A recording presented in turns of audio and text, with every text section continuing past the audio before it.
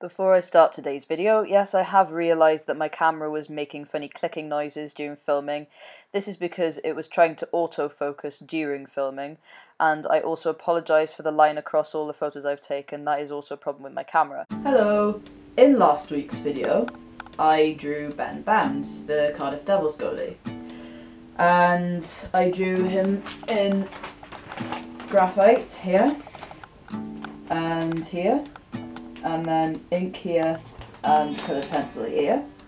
I stuck all the pieces of paper together with a lot of sticky tape. I still haven't managed to get a frame for it yet, or anywhere to put it because it is rather large. There will be a link in the description below for my previous video if you want to go and watch that. Last night I went to another Cardiff Devils game, which was the last home game of the season. And at the game last night, I took my camera with me, which is something I didn't do when I went to see the game on Wednesday, the 18th of March, and I got 79 photos. But here are some now. Here and here. And I've decided I'm going to draw Joey Martin. Now, the medium I've chosen is tinted graphite because I'd like to get, like, I don't know, I've done a lot of really bright looking drawings and now I want to do one that's a bit of a different feel to it. The Derwent graphite pencils, which are the ones I'm going to be using, they are a bit more natural tones. So this week I'm going to be drawing Joey Martin. He's a player for the Cardiff Devils. You might have seen my video last week. I drew Ben Bounds in ink, coloured pencil, and I did 2 graphite drawings. And this time I'm going to be working in tinted graphite, which is something I haven't actually done before. And I've done this already in art class. And I just come home now and I'm just going to finish off the face.